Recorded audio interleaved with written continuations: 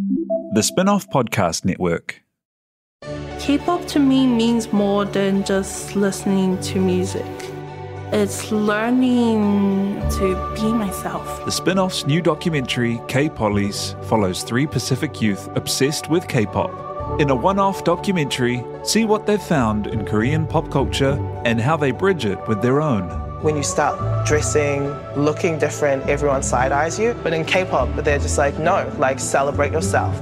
Watch K-Pollies today at thespinoff.co.nz/videos. Made with the support of New Zealand On Air.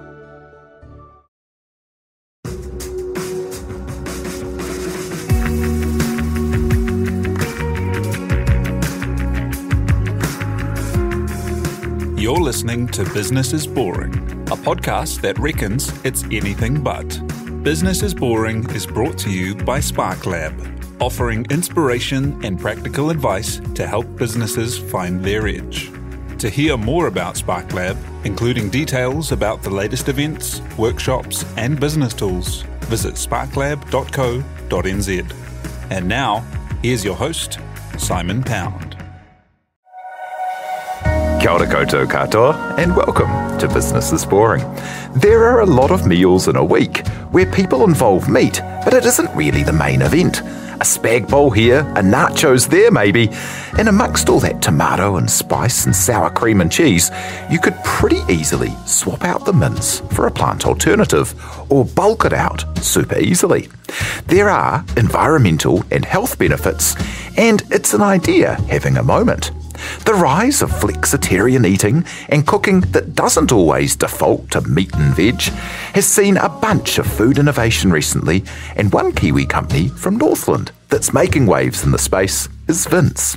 They have a cool approach of dehydrating their product so it doesn't need cold chain storage, and like a sun-dried tomato, keeps strong flavour. Simply add a cup of boiling water, wait 5 minutes or so, and you're ready to go.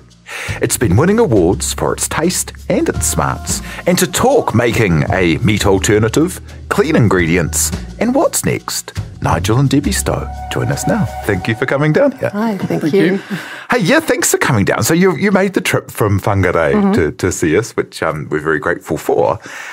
Tell us about your path into business, as the two of you had like a really successful cafe in Whangarei. Yeah, so back in 2007. Oh, well, actually, it started before that. I had I started an IT business a couple of years out of uni, a couple of mates, and we thought, we can provide this probably better than what our current employers are. So we struck out with a bunch of skills, and we did that for a few years and learned a bit about business. And I was ready to move on. Debbie was a chef, and I think we decided that being a chef was a tough family choice. So we used to see each other about 8 hours a week total, probably. So Debs was working at some pretty at a fairly high-profile restaurant, coming home at 4 o'clock in the morning and getting up at 1 in the afternoon, and I was 9 to 5, so saw each other for a day a week, basically. And then, we decided, what are we going to do? Debs knew that she didn't want to... We'd been living in Auckland for a while, and we were ready to make a move. We were thinking about starting a family. We were like, we don't really want to stay in Auckland, raise our family here. I grew up in Whangarei, so we're like, we'd been looking to start a business. So we thought, let's open a cafe in Whangarei. The hospitality scene wasn't amazing, and we felt like we could make our mark there.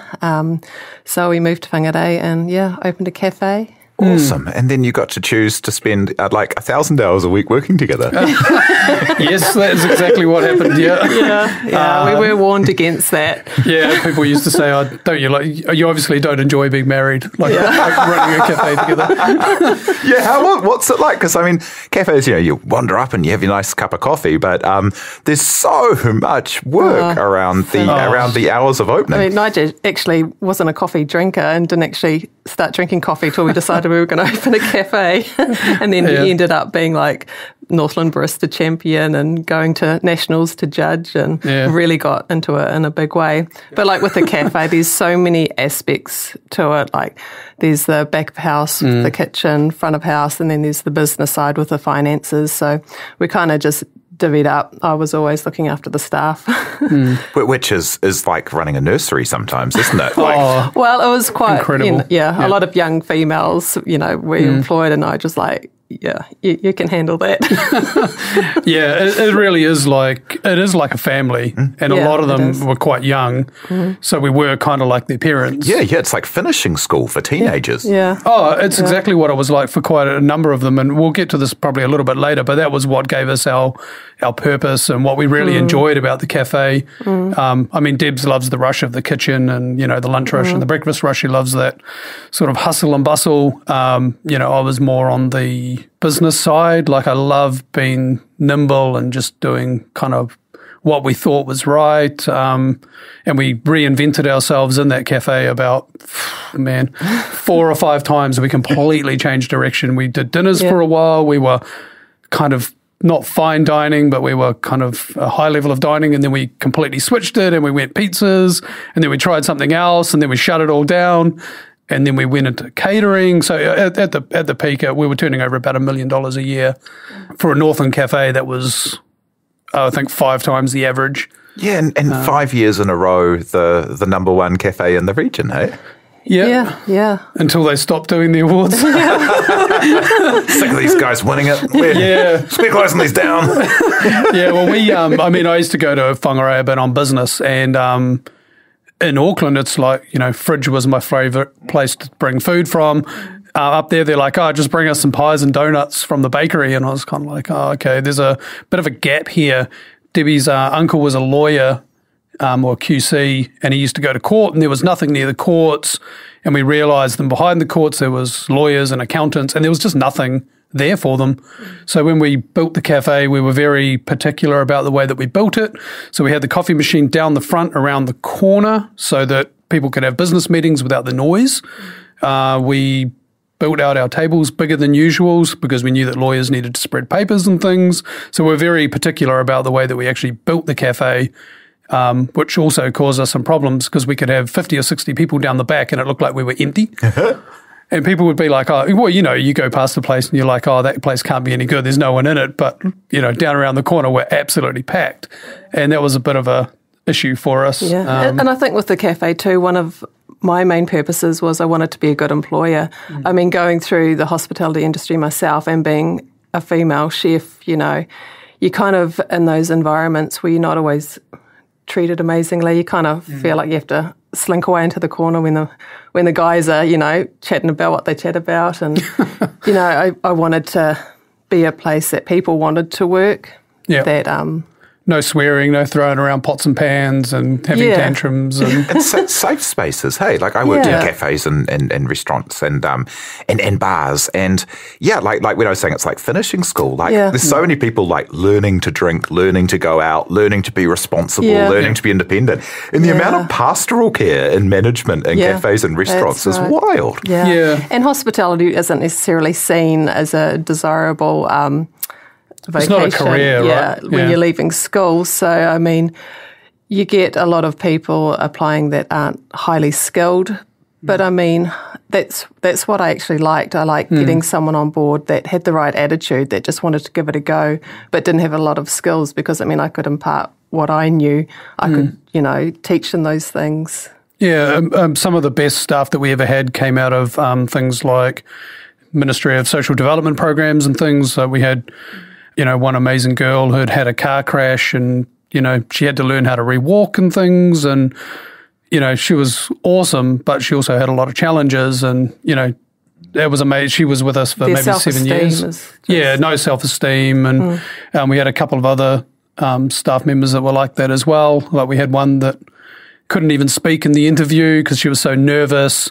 And she turned out to be one of our best kitchen staff that we ever had. And she was like the gold standard for everybody else coming into the kitchen. And I can't believe I actually employed someone that walked in for the interview in their socks. No shoes, just socks. And that's kind of like... What is the skill? But She was amazing. Yeah. I suppose a bit like the army like that, isn't it? In that, like, it doesn't matter what you come in as, if you'll do the work, if you'll follow the systems, if you'll put the time in. And also, like the army, the hours are terrible. The pay's are really shit. Yeah. That's You're right. meant to tough it all out. Right. Yeah. And it's in amongst all that was like the camaraderie makes it so fun. Like there's nothing like it. And in amongst all that, you had kids, and then what was the beginning of the Vince idea? Is that was kind of part to do with the cafe and part to do with children, hey? Yeah. So, I mean, the way that it worked out was we were trying to have children. It wasn't really happening for us. We were like, okay, let's go do this cafe instead. Signed the lease on the cafe, got pregnant like 2 weeks later. Cool. Let's go. So we're building the cafe. Our daughter's in the bassinet out the back with the builders out the front, and she was there a lot of the time actually while we were running the cafe out the back as well. And the customers love seeing the kids grow up too. So we had a very family focused kind of environment. But when our second came along, that was when life kind of really started to change for us, I guess. She was fine up until about 6 months, and then all of a sudden she developed, this crippling stomach pain. She couldn't sleep. She just started breaking out in eczema, and she was just, she was so unhappy. And it made you couldn't put her down. You just have to hold her the whole time. Yeah, and things got extremely difficult for us because all of a sudden, we're running this cafe with 20-odd staff, and we're just not getting any sleep at all. Our first child, by comparison, was a bit of a breeze. Yeah, we went through all the specialists. We went through the hospital for years. It was so bad that we used to cover her head to toe in all these special creams and things. We would tape socks to her hands so that she couldn't scratch herself in the night. She'd scream for like an hour before she got to sleep. And then when she finally got to sleep, she'd wake up at 11, almost, you could just about set your alarm to it. And we'd dose her up with pain medication and omeprazole and a couple other things. And then she'd wake up again at 2, same routine, and that carried on night after night for years. Yeah, it's pretty heartbreaking. I mean, pretty much having to hold her arms down and cradle her to get her to sleep. It was so I would pin her and basically hold her head so she couldn't move. Debs would force the syringe down her throat. Abuse. Oh boy. She'd choke and throw up, and just it was terrible. And one night I just reached breaking point, and I was like, this is not right. Like we've been listening to these specialists for over 2 years and just nothing's getting better. So I sat down at my computer and I was like, eczema, dairy. Okay, well I know that I've got an issue with dairy even though we were eating it. I was like, dairy used to give me asthma, used to give me allergies. Maybe it's that.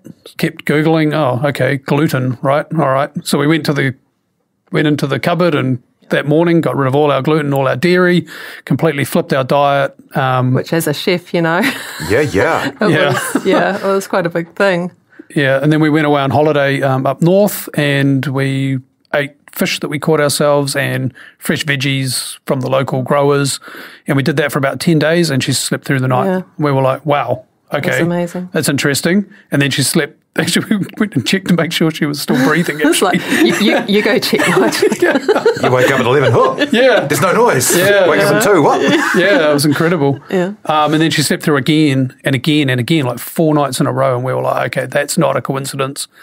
Went back to the specialist and they were like, oh, cool, she's growing out of it. And we were like, no. I was like, no way. And they were like, oh, well, you can't take milk out of her diet. That's dangerous. And if you do, she'll have... if you do that, you're going to have to feed her 3 litres of soy a day or something. Yeah, it was 5 litres of soy a week. It's like... I was like, I'm not doing that either. And we kind of just went with our gut instinct, and her health just kept improving. About 3 months later, as I continued, because I love learning, I love research, I was like, oh, what about meat? And at that time, I think maybe Food Inc. and things like that. Oh, I found Scott Jurek, who's a runner, and I didn't read his book other than I was getting into running at that point because I'd just lost like 15 kilos in about 3 months, which was pretty insane. The customers asked if Nigel had cancer because he had just dropped all this weight so quickly. From cutting out the dairy and from the cutting out gluten. Dairy, gluten and... well, it wasn't even meat at that stage. No, it wasn't meat at that stage, Yeah, so we'd done the research and things, and then we were like, well, what about meat? And this was 2010. Because while she was doing better, her digestion still was struggling a little. So we're like, well, what else can we do, by changing our lifestyle? So we dug a bit deeper. Yeah, and then we were like, okay, let's remove meat. And man, so that massive boost in energy that we'd all had over that 3 months happened again over the next 3 months. And all of a sudden it was like, man, like things just in the cafe become easier. Yeah. Like our mental attitude and resilience and toughness got so much better. We were much less irritable with each other. And I mean, obviously getting sleep helped with that as well, but continued to drop weight, and I started running long distances, and things just got better and better and better for us. And I became an evangelical vegan keyboard warrior, arguing with everybody I could find about. And started telling all our customers about you shouldn't be eating meat. Don't eat the specials. Well, actually, go to the fruit shop. Well, once we had experienced that, we're like, oh, we've got to share this. So we just did an overhaul of the cafe and what we were serving, and sat down and rewrote all our menus. Yep. So what we did was, and hopefully, I've seen it happen occasionally in cafes, but we took meat out of every dish that we had, and we added it back as an optional extra. Because as a vegetarian or a vegan at that point, it's like you get the chicken taken out of your salad, and you just end up with lettuce and tomatoes or something. So we designed Debs is an amazing chef. She designed lots of things this is where the idea for Vince kind of started to appear. I had to sort of retrain myself as well without adding all the, as a chef, it's like your aim is to please, your customer, make something amazing, use what you need to use to make that amazing. And now I have to do that, but I have to take out all the meat and the dairy and the gluten, and just changing my style. So we were doing these amazing big salads, but people were loving them because they were interesting salads, And I think the important part there was we developed the nacho mix. Yeah. And we didn't say that it wasn't meat. We just said nachos. Because what we found at the cafe is if we said gluten-free brownie, it wouldn't sell. If you said brownie with a little wee GF after it, it's so small you could barely read it, sells like normal. Yeah. So we did that with the nachos, and we just did nachos. Yeah. And we put what was in it in the menu. Yeah. But people don't read that. Oh, and also if you don't eat meat, people often don't put things like beef mince in their nacho thing because they don't say there's beef mince because it's just so accepted that it is. And then you're like, oh, there's a whole lot of beef in my nachos. Yeah, that's right. And people were ordering the nachos, and they'd get halfway through it, and they would be like, hey, this is really good, but what is it? And I'll be like, it was on the menu. It's quinoa nachos. And they'll be like, oh, okay, what's that? What's quinoa? Yeah. That was the thing. What was it? What's quinoa? We're like, it's kind of like a seed. It's a grain. It's really good for you. And most of our customers were sort of lawyers, probably about 60, 70% of them. And a lot of them had been told that, they need to cut back on fat and salt and for heart disease and all sorts of things. Being a lawyer is a stressful job, and typically they eat out a lot. And it was a recurring theme that we started to see through our customers, and we became known over those few years for really leading the way. And there weren't any vegan or vegetarian cafes in Whangarei, so we attracted all those crowds. And as a chef, because what you just said before, Debbie, about the, people, I think people really expect to see a big bit of bacon or a chunk of chicken, or because I know we don't eat red meat at home or at all, but don't do any cooking with any red meat.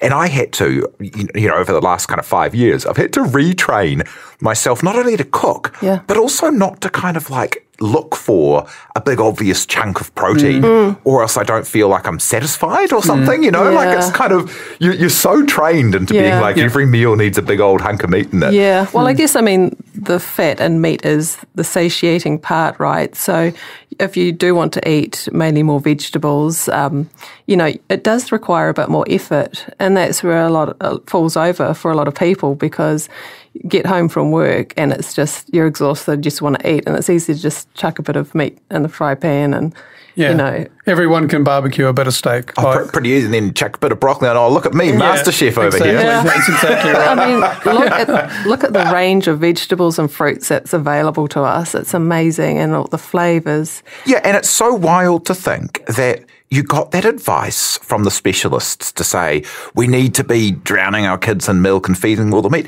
Yeah. It's like they haven't heard of, I don't know, India, billion people there who are churning out more PhDs and more big brainiacs than anywhere else in the world. And they're doing it on lentils and, you know, like as a country diet. Like we have this like cultural insecurity that everything has to be milk and meat. But, you know, China and Japan and India and all of these countries with different food traditions, they're not drinking milk and eating meat 3 meals a day. No, that's right. No. And all the herbs and spices that we've got available to us as well.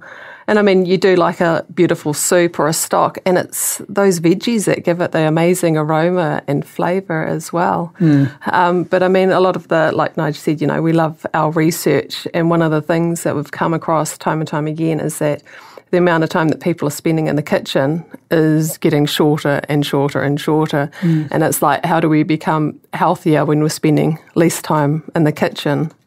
And that was one of the ideas behind Vince too. It's like we've got to make something that is super crazy easy, you know, for people to prepare at home when they've got, you know, kids running around and, you know, trying we took our experiences from living in Auckland where you work until 5, takes you until 6:30 to get home, depending on where you're living.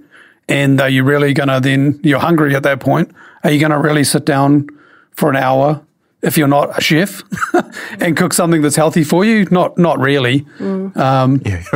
We do actually eat at like 9 most nights. Because it takes an hour and a half. Yeah, that's right. Well, that's what we found as well when we were living here. And it almost always ended up being like burger fuel or Indian summer. It was like our 2 go-tos. And we'd have that maybe 4 nights a week. And, you know, I put on probably 15 kilos while I was in Auckland. And it was mainly just the takeaways. So we're like, right, we know that we want to impact on health for people. That's one of the main things. That's one of our drivers. But I also know that something that Debbie didn't understand was not being a chef and coming up having no cooking skills. So when I met Debs at uni, it was like my idea of gourmet was onions on my sausage and bread. It's actually not very easy, and it's really hard to be plant-based if you don't have those cooking skills because, you know, how do you make vegetables taste good, and it takes time. A full balanced meal. Yeah, so there's more things that you need to consider than just taste as well. We'll be back in a moment to hear from Nigel and Debbie how they went about building Vince as a business.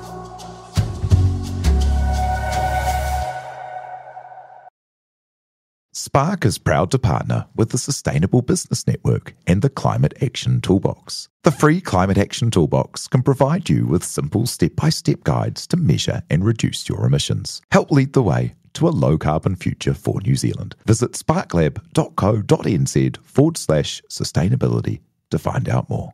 Raising capital or taking your business to the world? Investment Fix has the lowdown on everything you need to make it happen.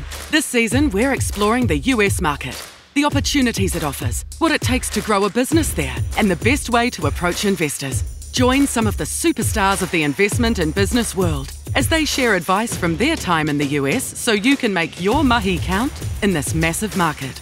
The Investment Fix podcast, brought to you by Invest New Zealand. Tune in today. Ready to rediscover the joys of cycling? With over 300 kilometres of cycle paths across Tāmaki Makaurau, jumping on your bike and going for a ride is such a fun way to discover the city from a different perspective. Cycling is getting more and more popular across Auckland, so now's a great time to join the hype and give cycling a go. Head to at.govt/cycling to find your nearest cycleway today. And we're back with Debbie and Nigel Stowe from Vince Plant-Based Veggie Mince.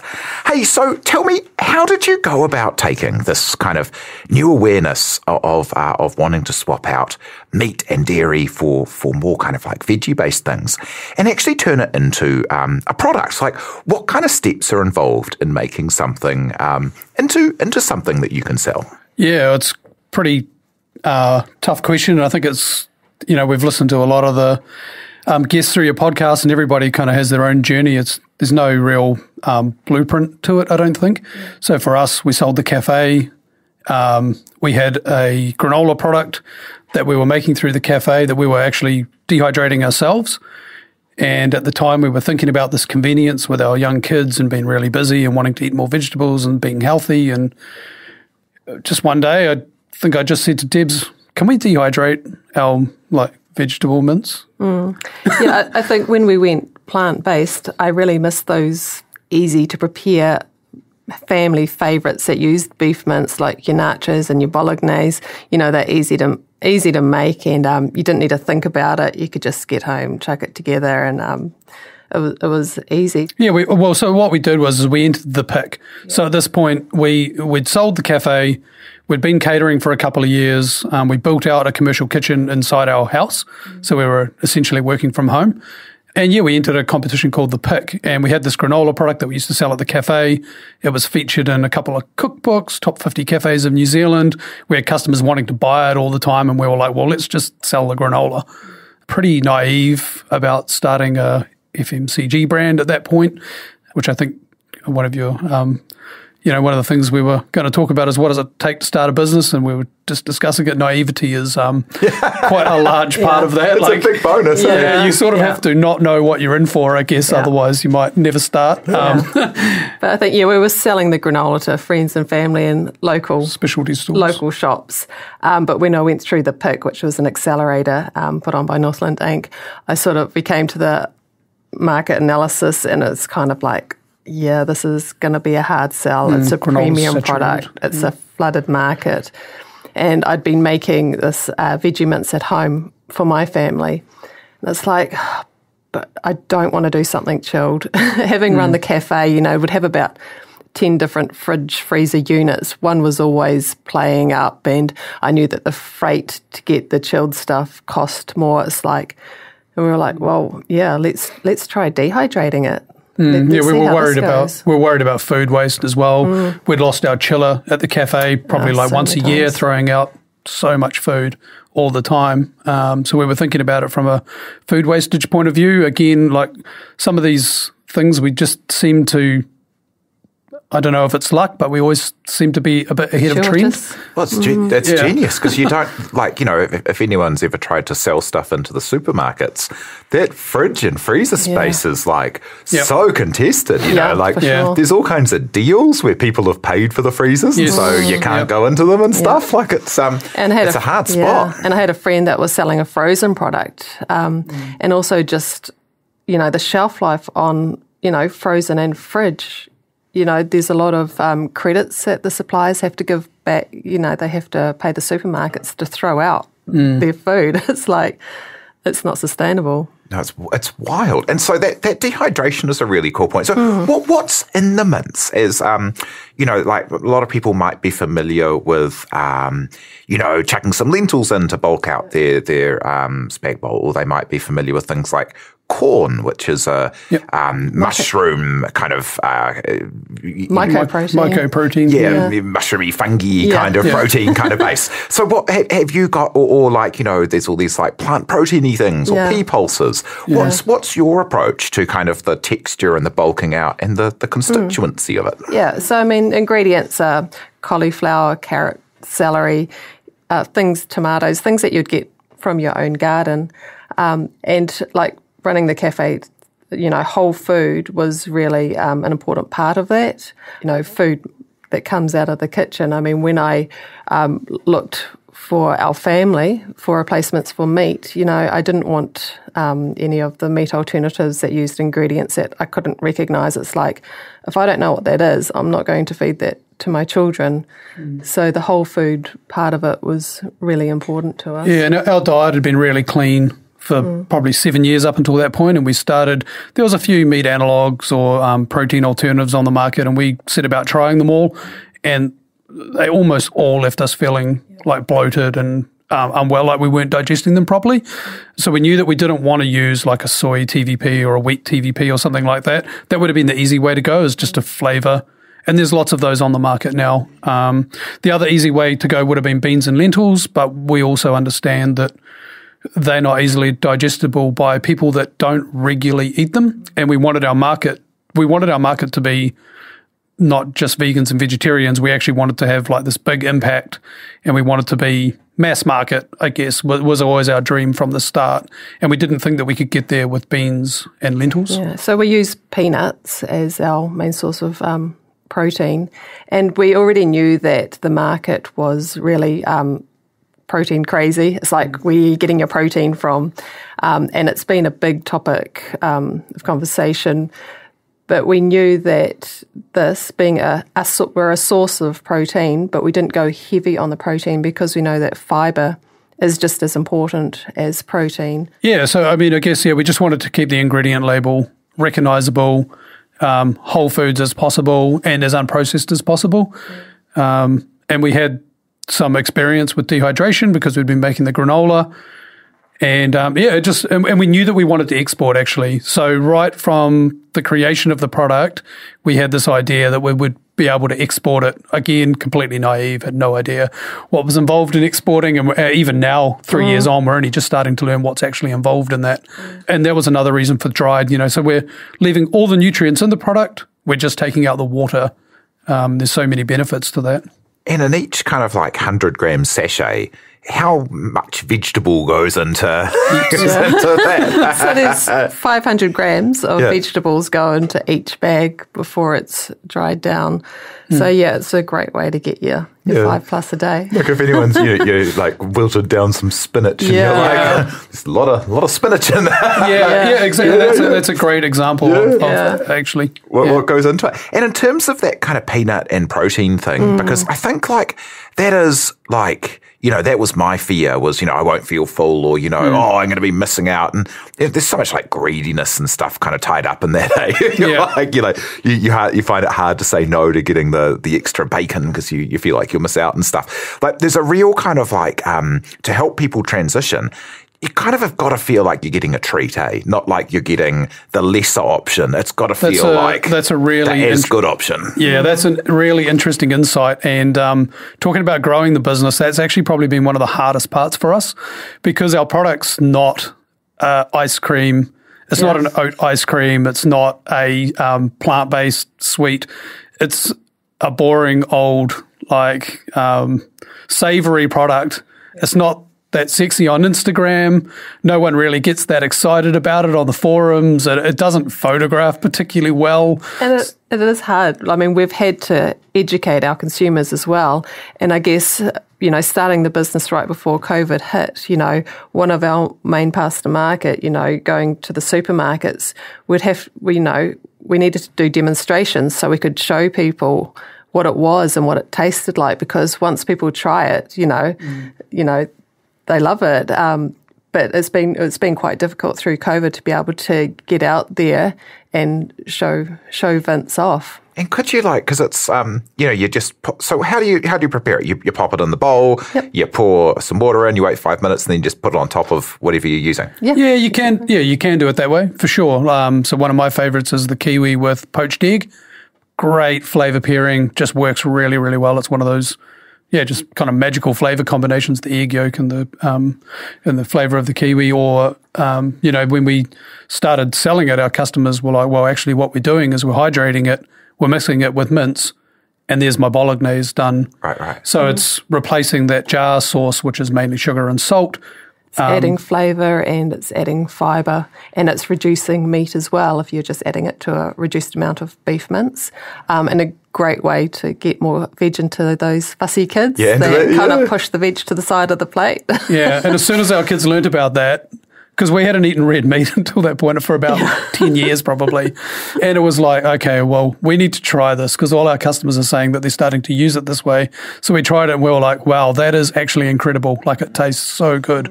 And how about what you kind of optimize for in terms of flavour? Because I went through that same journey of trying all of the meat analogues and got a bit obsessed with them. But so many were they're just other processed food. It's just junk food. Even the good ones the Linda McCartney burgers that have mozzarella, so they're not vegan, but they're amazing because they've got the fat from the mozzarella comes out and makes it delicious. Yes. But so many that don't have something that's fatty and delicious, it's kind of Play-Doh-y. you know, or they've optimized for it to be like the blood in the middle of a patty. But you don't need a patty for the blood in the middle. No, you eat for the yummy kind of crispy, Maillard reaction-y outside. So how do you kind of optimize for, like, what are you going for? Are you trying to get like irony, or are you trying to get umami, or what's the kind of... so we've got the 3 different flavours. We've got the Italian, which we use, you know, for with pastas, which is great. So it's kind of got like a real tomato, herby profile. Then we've got Mexican, which has like the chipotle and the lime. You know, it's mild spices, so it's family friendly again. And then we've got original Kiwi, so, you know, your classic cottage pie and Vince on toast. So it's like, I guess, using my experience as a chef just to build on those flavours. So it's not relying on that fat to get that yum factor. Yeah. And in terms of next steps with the business, how did you go from taking, you know, that idea and going through and thinking about it and turn it into kind of a brand and business out in the world? Because you worked through a couple of kind of accelerators and partners and stuff, hey? Yeah, I guess that is the way that we did it, actually, was through those partners and accelerators. Like, we knew what we were good at. And I think, again, if you're looking at starting a business, you need to understand what you're good at and what you're not good at.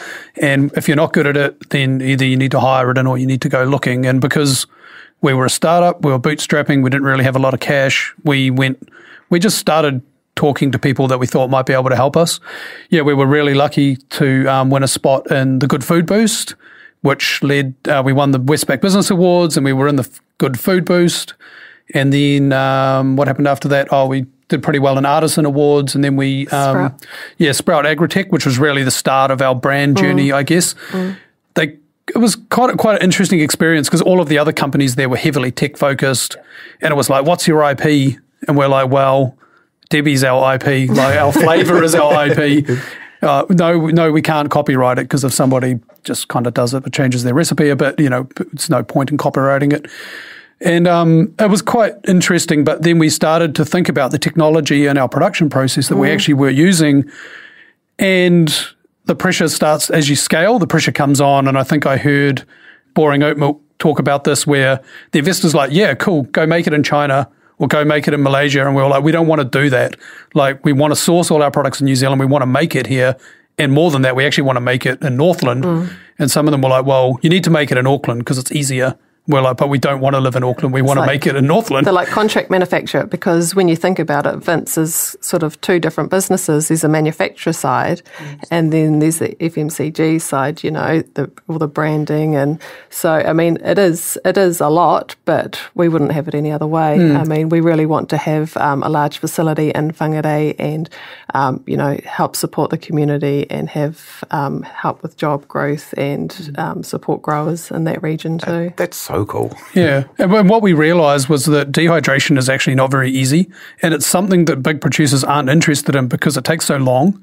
So our kind of product cycle takes close to 24 hours probably to make a batch.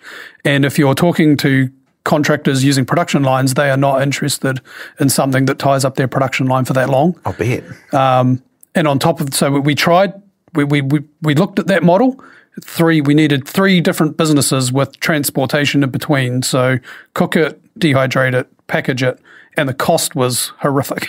Yeah, and the environmental impact as well. Exactly. Right? Yeah, that's exactly went right. Against everything we were trying to achieve. Yeah. This is cool. It's like a teak bars, you know. You take the water out and send it around the world, and it's, you know. Tibbs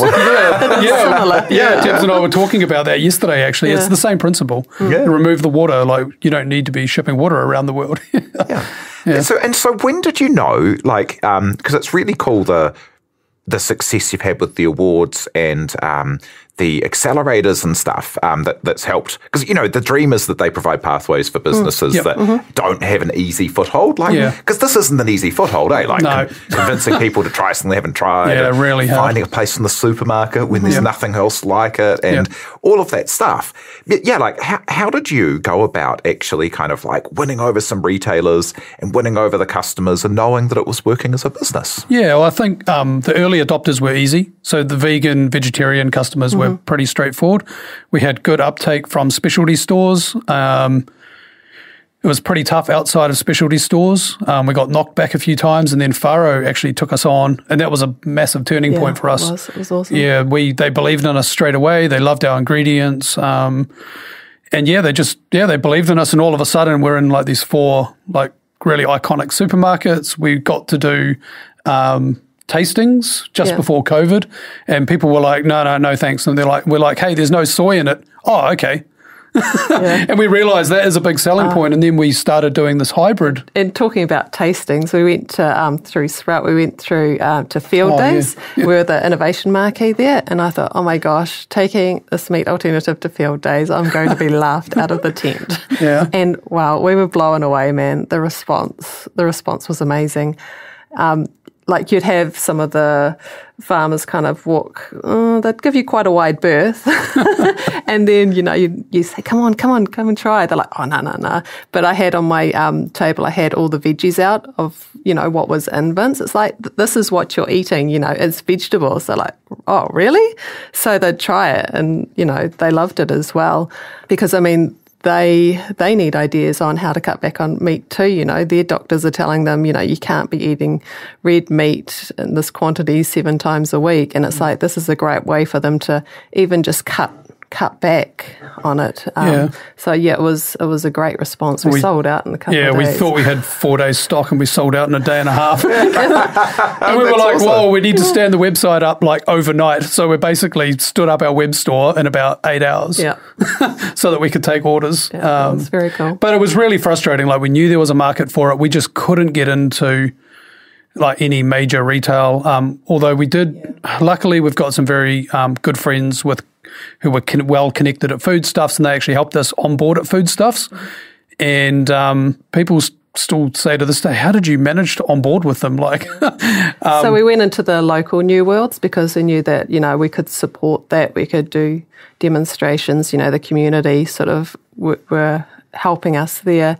But it's like we didn't want to go and put ourselves on a shelf on a Auckland, Vic Park, shelf and just have it sit there and people walk past it and not know what it is. I mean, that's how you kill your business, Yeah, because it's one thing to get in, but then you've got to sell off the shelf. That's the hard part. So difficult to sell off the shelf. I do keep hearing that the Vic Park New World especially is like the home of innovation. It is. Great. Yeah, we just listed with them last week or maybe the week before Food Starter, and we were like, yes, we've made it. They're like a Faro, and that they're like that kind of like early edge of the rest of the network. Yeah, and it's great, like with Foodstuffs, those, the store owners can really support local producers, which is great. Yeah. And of course, we listed with them in February, I think it was, and then March, lockdown started for 2 years. So we were like, wow, what are we going to do? No one's going in store and shopping. Faro sales really dropped off because people weren't, they weren't shopping for interesting things. It was get in and out as fast as you can with your shopping list. Like that was basically the mindset for about 2 years. Our sales really didn't go far in 2 years. So we used that 2 years to do things like Sprout. Akina was really awesome. The awards, we won a New Zealand Food Award last year for the Mexican. That was pretty amazing. We weren't expecting that at all. But just like the process of entering the awards and the accelerators, like each one you do, each time you do it, you just, your business gets better, you figure out what your purpose is and what you need to do to get where you want to go. Yeah, and if you're going to tell this amazing story, it's not things that you should be doing, it's things that you are doing. And that was one of the things that always spurs us to action. It's like, oh man, so what we're talking about at the moment is food rescue. Like we really want to work with food rescue, and we've been talking to them for over a year, but we just don't have the scale to do it at the moment. But we're getting set to take on investment, we're getting set to scale. So we've got a 3-step scale plan basically, and we're on step 2 now. So we increased our production from 50 units a day to 250 units a day. And we did it in a very Kiwi way, like dropped a shipping container in the driveway. Sweet. Yeah, we kitted out a shipping container, bought a big dehydration unit, got in some larger scale cooking gear, and the next step for us is. I think you've spent some time in Japan, and we're going to touch on that. We had this crazy experience exporting to Japan, which kind of fell into our laps, really. Yeah. Driven out of COVID, there was two ladies in Japan that used to sell camping and tramping trips into New Zealand, and of course books, and they used to write books, and of course they couldn't. They'd tried our product or seen it, and they were like, "Oh, we want to import it." There's a guy down in Queenstown who specialises in connecting Kiwi and Japanese businesses. Like, they've got our product there in Japan already, and we're having this Zoom call, and they're like, "Hey, we've got Vince," and we're like, "Wow." That's so cool. We're sitting in our lounge in Onarahi talking with someone via an interpreter in Japan. It was like, and everyone said, "Oh, it's not going to go anywhere. Don't waste your time and money on it." But we didn't really see it like that. We just went with our gut, and we felt like it might be something that might work for us. And we shipped off our first order to Japan a few weeks ago, and it took a few months to get there, but it wasn't as hard as what everyone said it was going to be. Well, I mean, we were a startup, and when they approached us, we were like, okay, well, we don't have the resources. If you want to do all the work behind the scenes to get it to, to export, then that's fine, we'll sell you the product. And they were just so enthusiastic and loved the product so much.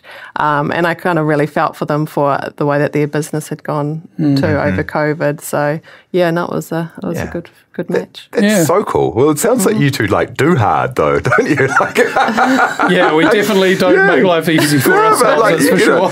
I think everything's hard until you've done it, but it feels like you two just make stuff happen and do it.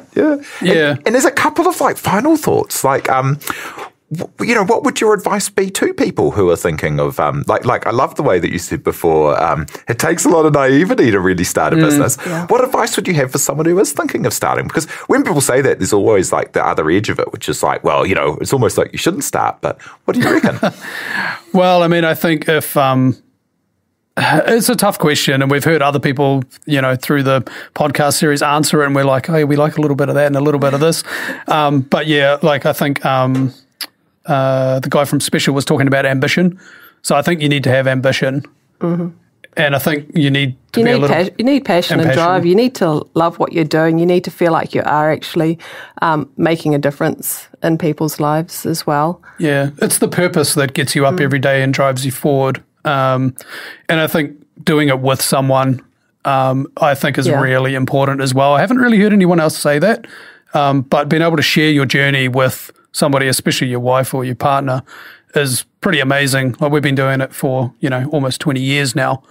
And I know some people wouldn't be able to do that. Might get a bit much for them, but we seem to be able to do it. And I think just... And reach out for help. I mean, we've always asked people for help, and doing the accelerators and the awards, that's a really important process to do. Yeah, I think it's just get started, just do something. That was one of the things we learned through Sprout, was they made us make a list of these people that were our icons that in a perfect world they would be your business partners. So we wrote some names down, and then we just picked up the phone and I called Michael Fox. I don't know if you know who he is, but he's one of the leading kind of plant-based entrepreneurs. He's had we'd just been to a VC pitch by Blackbird, and he'd grown a business to $150 million or something, and then lost it all. And he'd started up this new Fable. They call themselves similar to what we do. They make it from mushrooms instead. And I was like, okay, I'm just going to pick up the phone and call him, and he answered. And we had a chat to him for about an hour, and he shared all his insights into the Australian market and what had worked and what hadn't worked. And that hour was invaluable to us. And I think, you need to be skilled as well. You can't just go into it having no skills. So you do, we'd done our homework, we'd done the cafe, we knew what we were in for. Did we know what we were in for? Kind of sitting here thinking, I don't know. I think what we decided was it couldn't be any harder than the cafe.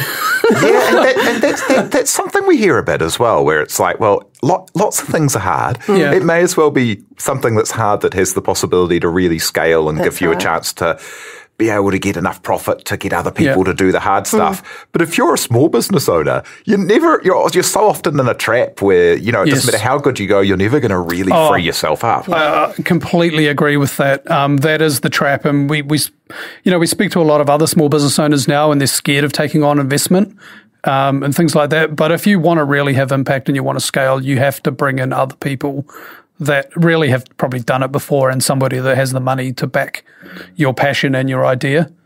You'd be a pretty rare person that has this type of money to fund themselves into it. And I think I've often thought if you have the money to fund yourself, you're probably not going to make it either, because if you don't have money, you have to be nimble, you have to innovate, you have to do things that no one else has done. When you're accountable to other people as well too, you kind of you spend a bit differently. Yeah, that's right. when it's your own money coming out of your kids' mouths, basically, you got to make sure that every cent counts. And I guess that would be one of the real takeaways, I guess, from us, is that when you're looking at spending money, make sure there's a reason behind it. Don't just buy a new desk because you think it looks cool. Like that $300 could go into, something that could actually make you money, like onboarding another, retailer or something like that. Yeah, love it. And as a final thought, what will success be for you two and for the business? And I absolutely love that thing that you gave a call out to how nice it is to work together. That's really awesome. Yeah, I mean, probably the toughest question that I think somebody else said that as well. It's the toughest question out of all of them. And we've been talking about it. And it's not one answer, is it? No. For us, it's making a difference. I mean, it kind of sounds a bit kind of cheesy or corny, I guess, but it is. Like, we look back at our time at our cafe and our staff still message us from 15 years ago. And it's just really cool seeing people grow and move on. And we've never been about money. I think that would be one of the things that I would say is if you're going in it just to make money, it's probably going to be a lot more difficult than if you have a passion for, people or changing the planet. I mean, obviously climate change, I surf and run, and I want that to be there for my kids' kids and their kids. And I feel like if we carry on the way that we're going at the moment, it may not be there for them. I mean, we'd love Vince to be a pantry staple. Yeah. And we've got ambition with other products as well too. But it's all about getting people to eat more veg and just cutting back on the meat. We don't need to eat as much as we are eating, Don't forget the veg. Oh, I love it. That's so cool. Hey, it's been great to meet and chat with you today, and thanks so much for coming in. And I can't wait to see where you take it next. I just feel like you're going to go all the way. Awesome. So thank you so much for coming in. That's Nigel and Debbie Stowe of Vince, and you can find Vince at the Faro and also on meetvince.co.nz. And that's MEET, vince.co.nz. So get amongst. Awesome. Thanks so much for coming in, gang. Thank you. Thank you. So thank you so much to Nigel and Debbie. Thank you to you for listening, and for everyone who helps make this happen, like Te Aihe Butler, our producer. Do follow Business is Boring wherever you get your podcasts, and be sure to rate and leave a review if you like what we do. E noho rā. From the Spin-Off Podcast Network, that was Business is Boring, brought to you by SparkLab. Make sure you're following Business is Boring wherever you get your podcasts. And for more information on SparkLab, visit sparklab.co.nz.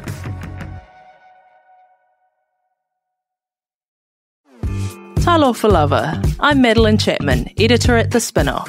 If you have the means, consider supporting our high-quality journalism by becoming a Spin-Off member. Sign up now at thespinoff.co.nz/donate. The Spin-Off Podcast Network.